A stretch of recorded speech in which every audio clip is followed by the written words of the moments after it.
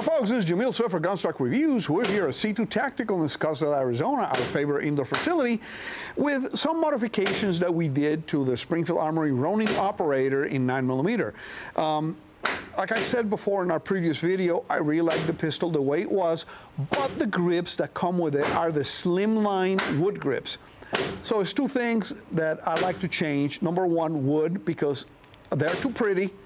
And here in Arizona, our weather changes so much. In the summertime is hot and dry, then hot and humid, then right now is wet and cold. So that wood tends to warp and do all sorts of goofy things.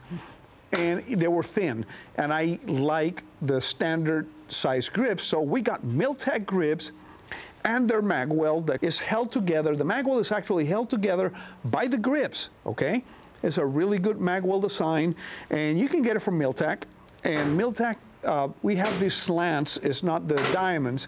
Mil-Tac does OEM for Springfield Armory. The grips that come with the Springfield Armory TRP are actually Mil-Tac grips, okay? These are G10, these are gray and black. It's a color that goes well with this pistol. And I like the way this grips, and they have a cutout for ambi safeties, even though we don't need ambi safety. I don't like ambi safeties myself, but the Mag-Well just went on real easy. Just put the Mag-Well, put the grips on top of the Mag-Well, and that's it. We were gonna replace the grip bushings, but we did not. We left the original short grip bushings in it just in case anybody else wants to use the thinner grips before.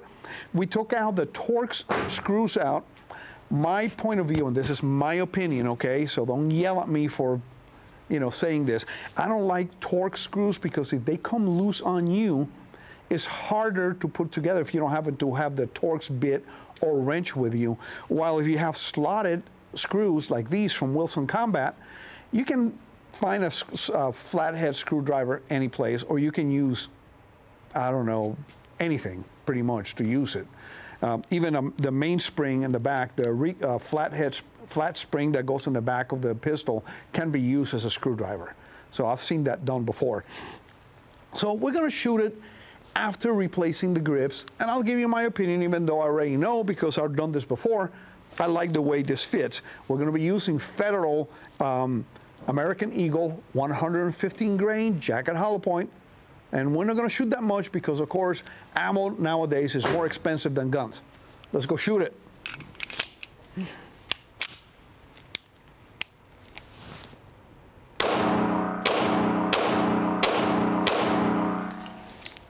Now, that's nice, okay?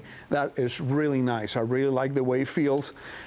It felt great before, but now with the bigger grips, it just gives me a better grip on it. I mean, it just fits my hand perfectly well. What can I say? It's your choice what grips you're gonna put in it. Whatever fits more comfortable in your hands is what you should put on. If you like wood, look, have at it. The grips that come with it are beautiful, just not for me, okay?